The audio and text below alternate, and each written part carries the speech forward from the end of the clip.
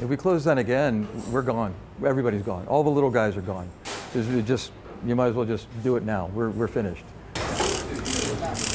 As the workers at Half Day Cafe in Deerfield Township scrubbed down the restaurant to close 1 hour earlier than usual to preserve labor costs, owner Dale Hipsley counts another day open after the shutdown, along with months worth of lost revenue.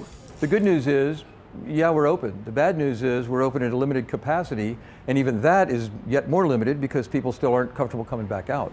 Hipsley has gone from 100% capacity to operating at about 75% capacity. Each of these chairs stacked and tucked away in the kitchen has a dollar sign attached to them. Hipsley says it adds up to a couple of $100,000 in lost revenue. It's a pretty narrow path to the other side. Being closed for that long in a restaurant business, famously margins are thin.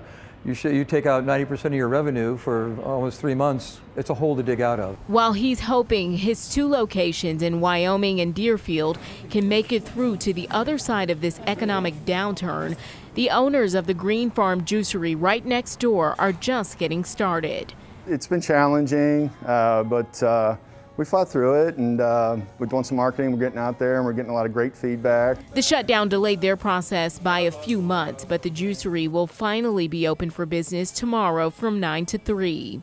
These small business owners urging people to help by choosing them over the big box guys. Engage in small business. Do your business there. If you've got a local hardware store, go to the local hardware store. Don't go to the big boys. The big boys stayed open during all this stuff. We didn't.